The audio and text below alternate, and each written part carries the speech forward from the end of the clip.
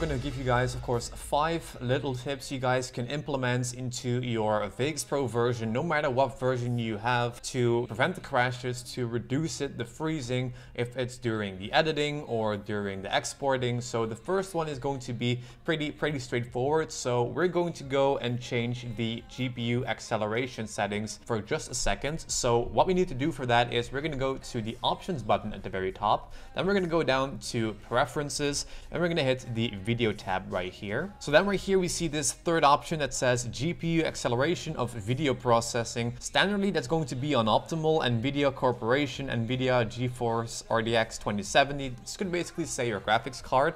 You want to switch that one to off, and that is basically how you want to keep that setting. You want to hit on apply and then you want to hit on OK. That's going to actually change a little bit more of how Vegas Pro is going to perform, and it's not going to run like the majority of your project through your graphics card and all that, especially for the GPU acceleration. Just because Vegas Pro can sometimes divide like how much RAM are you using, that we'll also get to in just a second, or the GPU acceleration, which is going to be controlled by your graphics card. So the next option is basically importing your files differently, because if you're editing a lot of different files and clips from different lengths, different qualities and different frame rates, if it's even 4K, if you're going to drag that straight from your SD card onto your project, it can actually trigger some crashes. Or even if you have it already on your computer and if you then drag it into Vegas Pro, that can also trigger some crashes. So to prevent that, it's just to import your files differently by going to File at the top, and then we want to click on Import, and then you see Media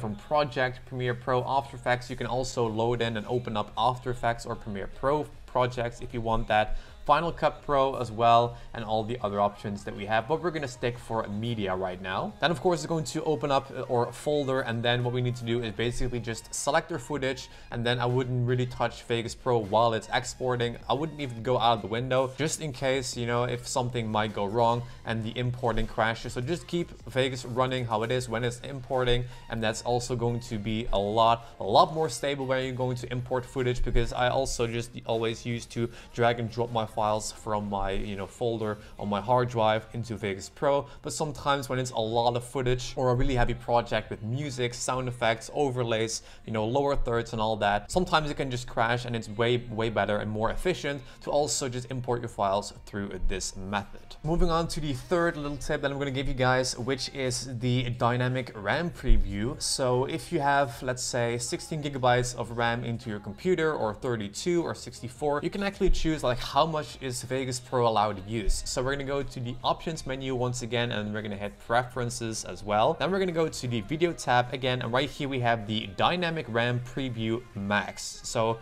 this is going to be the slider that's going to decide how much RAM Vegas Pro can use to the maximum. So right now it is set on 0 megabytes, just so Vegas Pro can choose how much it wants to use. But if you want to give it a lot more space, I have 64 gigabytes of RAM available, so I'm not going to use all my RAM for Vegas Pro, otherwise no other programs will be able to run properly on my computer while Vegas Pro is open. So right now what we're going to do is we're going to crank this up to, let's say that we're going to give this one about 16 gigs of RAM, just like that, because I just want to keep everything else for my browsers and all the tabs you have open. So right now, once we have done that, we're going to click on apply. Now it's going to say the dynamic RAM preview function uses RAM shared by other applications on your computer, just like I mentioned, different softwares that you have open, including your operating system as well, where Windows is running on. If you notice playback issues or general computer performance problems after increasing this setting, lower the amount you allocate here. And if you notice that your computer is way slower, or that different applications are lagging, just make sure to crank it down to 8 gigabytes or maybe 12 instead of the regular 16 that we have, or even just 4 gigabytes. You'd really have to see which one and which setting works best for your system. So we're going to click on OK right now, like that. And of course we have to reboot Vegas in order for these changes to take effect. The next tip is basically updating your drivers, because of course if you have your preview right here and if it's lagging or if it's crashing when you play it back, sometimes it can also have something to do with your graphics card. If the drivers are outdated, checking your driver updates on your graphics card isn't something you actually would do every single day. That can also cause like some freezes if your graphics card needs to be updated. So what you want to do is you just want to go to Google for a second. We're going to type in basically the brand of our graphics card. I have an NVIDIA NVIDIA, but some people can have also AMD. So I'm going to type in NVIDIA. And then right here, you want to go to the drivers button. And right here, I have a GeForce RTX 2070. So right here, we're going to type in, or rather search for GeForce. The product series is going to be RTX 2070. So I'm going to look for the RTX 20 series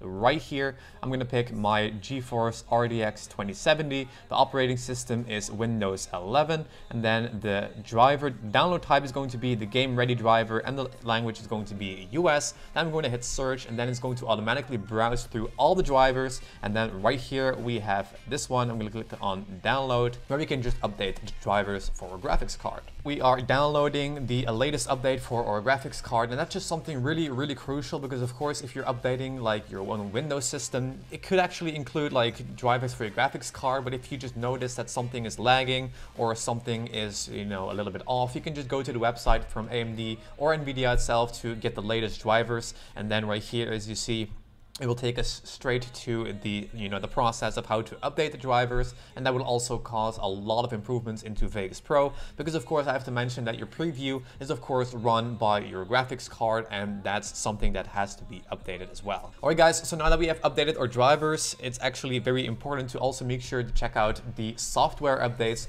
for Vegas Pro. So how to do that is we're going to click on help at the very top, and then we're going to click on check for software updates. Now of course I already have the latest build of Vegas Pro 19, so it's going to say no updates available at this time. But if you have an outdated version of Vegas Pro when you're watching this in the future, let's say in 6 months from now, you can just download the build straight from the website to update that one as well. And if you want to be extra sure, you can click on check for driver updates as well, just to make sure that everything is matching. So right here it says the system version says 4.72.12, and the online version, the latest one that is available for download, is 4.72.12. So that basically means that our driver is up to date. Alright guys, so the last method is basically a little bit more also for when your rendering gets stuck, not necessarily for the entire editing, because of course this is only going to be when you're exporting. So if you want to render out your video, let me just go ahead and drag in a little something so I can just hit the export button right here, just this random checkerboard. Let's go to file,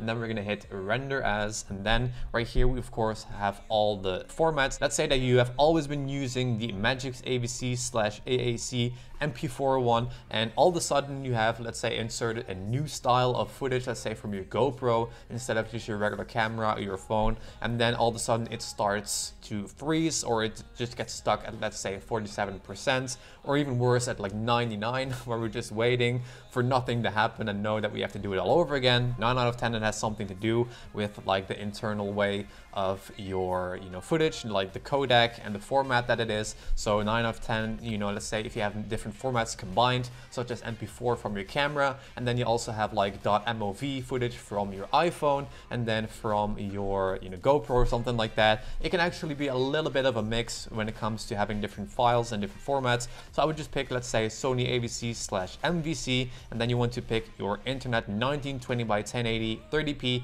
and if you have your video shot in 50 FPS, you can just click on here, click on customize template, and then right here where it says frame size, you're going to keep that one how it is, and the frame rate is going to be 50 or 60 or just 30, or depending on like which resolution you shot it in. And then you want to hit render right here, and that is basically how you can go and also prevent these crashes while rendering or freezing and all that. Just try different formats, try different resolutions as well, and that is how simple it is. So these are 5 or 6 little tips to stop Vegas Pro from crashing, from freezing during editing, during playback, during exporting as well, and that is how simple it is.